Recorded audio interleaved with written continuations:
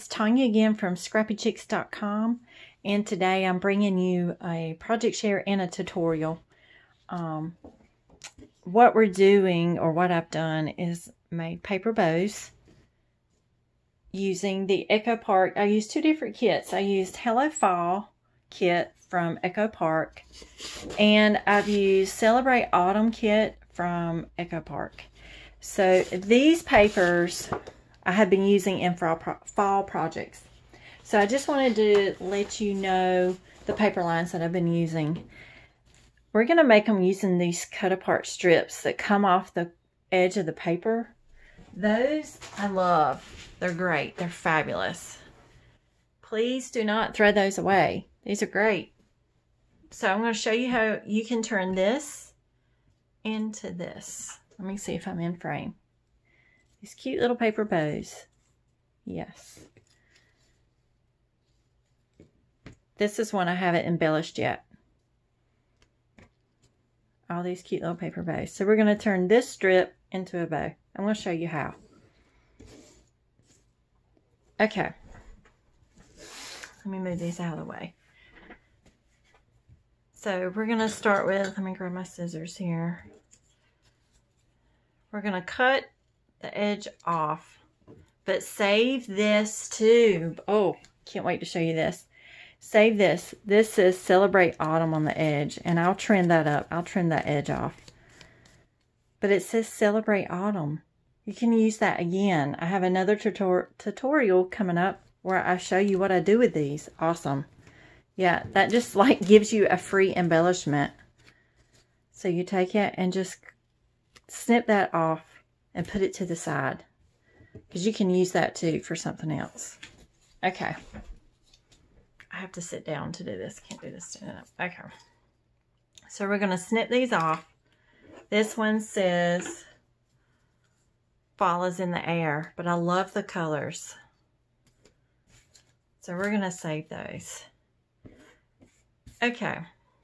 I've done a bow tutorial during my Halloween series, but I'm going to do another one. A paper bow tutorial. Literally, this is so easy. So you just, on the back side, it says 4x6 journaling cards, blah, blah, blah, made in the USA. That's okay.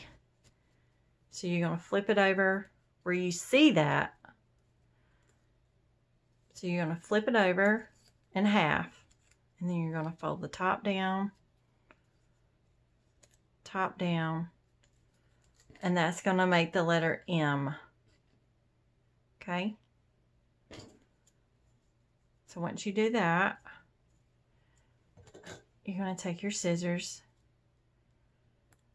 You're going to snip the corners, and your little bits are going to go flying across the room. Let me move this out of the way so it's not in the way. Okay. So what you're going to have, you're going to have a straight line with a crease and a V. Straight line, crease in the middle. Straight line, V with a crease and a straight line. So this part on either side of this crease that's going to become your loops. So you just take a bone folder and you curl it. Okay. So you're going to take hot glue. I like using hot glue. You can use regular glue. So you're going to put glue and pinch. And I use a low heat glue gun. When I do paper crafting, there is no need for a high heat glue gun. Low heat is fine. Do not need a high heat.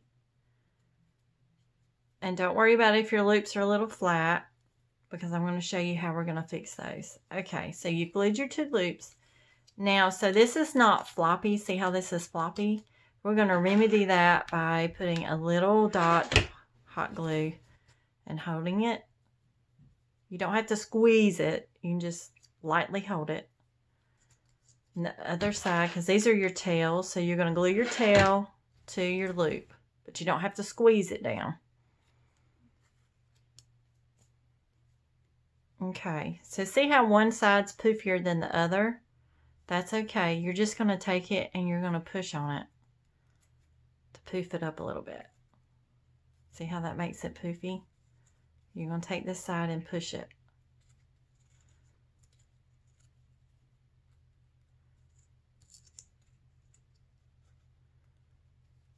That way you have 2 loops.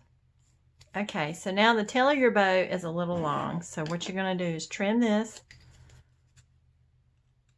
And you're going to do what's called a fishtail. So you slice in the middle and then you V it off. Trim excess, and I'm just eyeballing this. Fishtail in the middle and V it off. Okay, so there is your little bow. Right there. All right, let's make another one.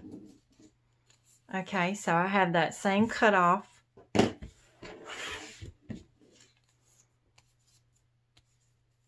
Okay, so you fold it in half. You're going to fold the top part down,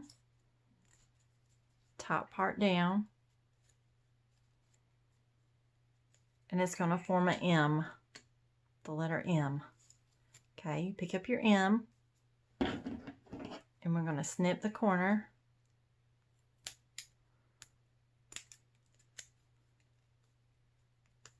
And we're going to snip the corner again. So then that makes your straight line and your 2 V's with a crease in the middle, another straight line, 2 V's with a crease, and another straight line. And there's this little white line where I didn't quite cut it away from my paper, so I'm going to trim that off because I don't like that white line.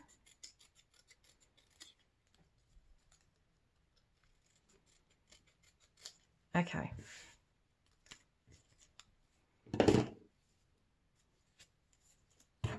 So now you're going to take your bone folder and you're going to round in between the 2 creases. You're going to round that off. You're going to take a little bit of hot glue.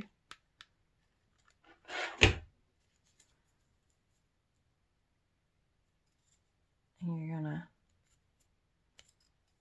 hold it for just a minute. It doesn't take long when you're using hot glue. You can use glitter glue. Or if you have a really strong other kind of adhesive, you can use that too. Okay, so you got your 2 loops, but then you got your floppy tail, right? So you want to attach your tail to your bow loop. And you're just barely holding it. You're not squeezing it. You're just barely holding it, just to kind of help it to attach to itself, and it will adhere pretty fast.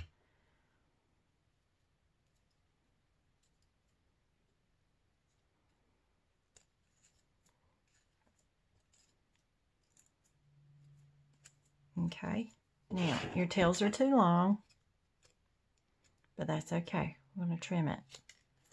So you cut the excess off. Okay, we're going to fishtail it. Cut in the middle, angle, angle. So you cut out a V. Others might have an easier way of doing this. This is just how I do it.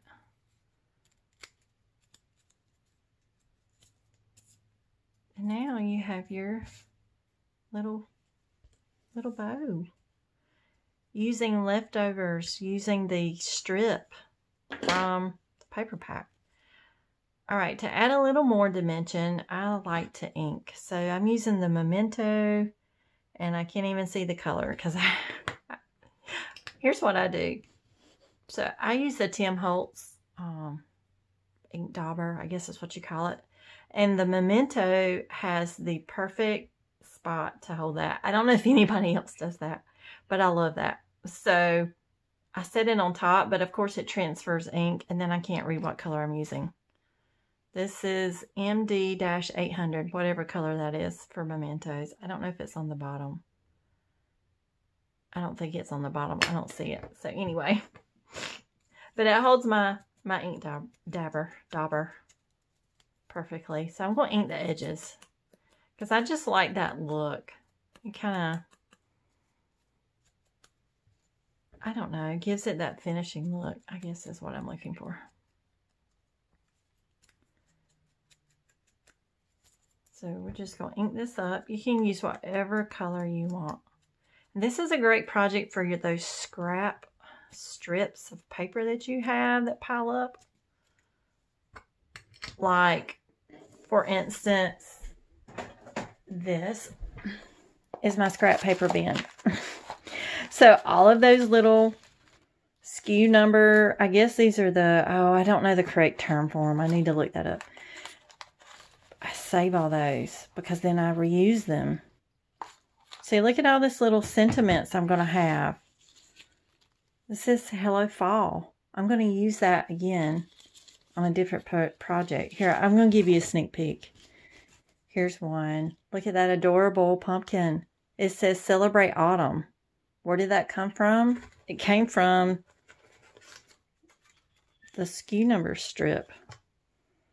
See, that's what I did. That's going to be in a different tutorial. Oh, here's one that actually says Hello Fall. See, reuse it. It's great.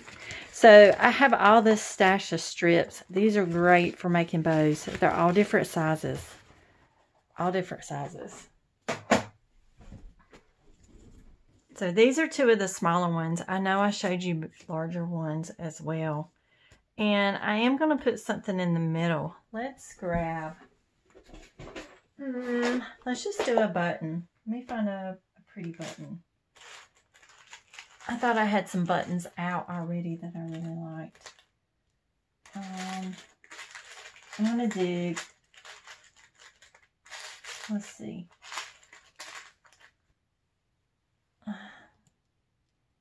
That may blend too much. Let's see what other buttons I have. Ooh, I like the red better on that one. This one's too iridescent for me. Let's see what I have for the teal.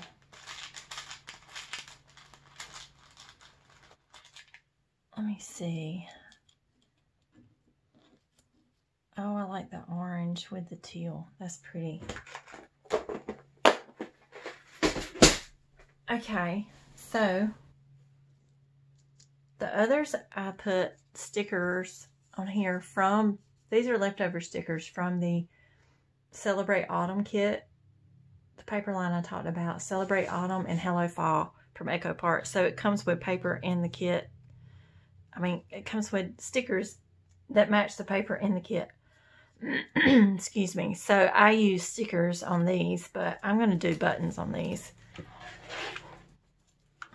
All right, so we're going to put a little bit of hot glue, and we're just going to glue that down. And another added texture, level of texture you could do, you could use twine and put it through the buttonholes and tie a bow. You could do that as well. I've done that before. You'll see some of that in my other fall upcoming embellishment tutorials I'm going to be doing, where I actually did do that. But with these, I'm just going to glue this down. So now you have a little paper bow that you can use on another project. And of course, I've got other projects coming up that you're going to be able to see how I use these.